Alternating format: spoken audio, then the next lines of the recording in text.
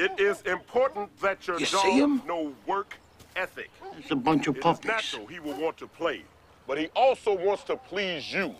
Teach him to work well, and in the end, that is all your dog will want. Michaels, what are you doing? Nothing, sir. Is Agent 44 your pet? No, sir. No, he is not. He's an FBI agent. Yes, sir.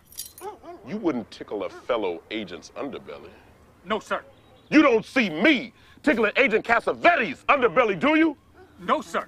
No, you do not. People, get this through your head. This is not a drill.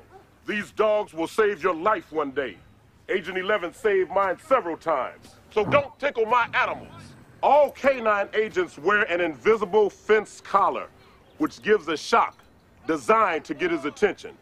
Since we work exclusively with hand signals, sometimes it is necessary to prompt the dog to look back.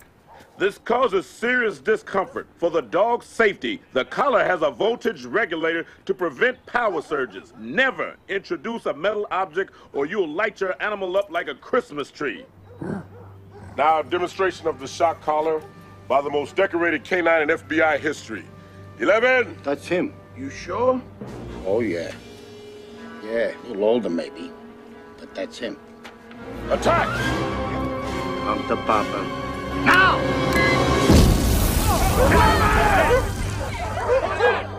You said now? Now, not now!